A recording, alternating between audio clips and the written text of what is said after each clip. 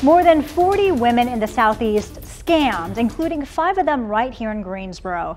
Investigators say they sent inappropriate pictures to a man who said he was the owner of a modeling agency, but it turns out it was a lie. Investigators say this is the man behind it all, 32-year-old Kevin Kearney from Denton in Davidson County. He's accused of blackmailing his victims and threatening to make the pictures public.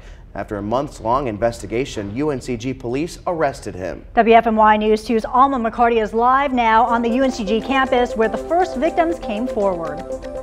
Well, it was back in October when UNCG police began building their case against Kevin Kearney after 5 students told investigators here what happened to them, that a man who was posing as an agent was offering them an opportunity to model, but only if they sent him pictures. Now, detectives say Kearney didn't use his real name, and this type of catfishing then turned into what's called sextortion, when he told the girls that he would share the explicit photos of them to their friends, family, and followers if they didn't give him full control of their Instagram accounts. Basically, he was soliciting girls for pictures of themselves and then using that to try to get information on their social media accounts. We have a feeling that there's more victims out there, so we would really like them to come forward, work with their local law enforcement agencies.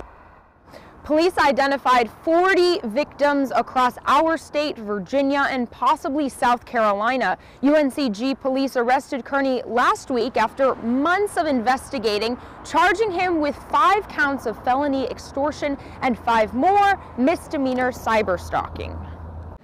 And the whole case started with the bravery of these 5 girls that came forward and started this case off. Them being able to do that really helped us out. So I understand people might be skeptical and hesitant about doing that, which I'm sure maybe they were at the time, but to be able to show how we saw this case through, I think that speaks volumes for it.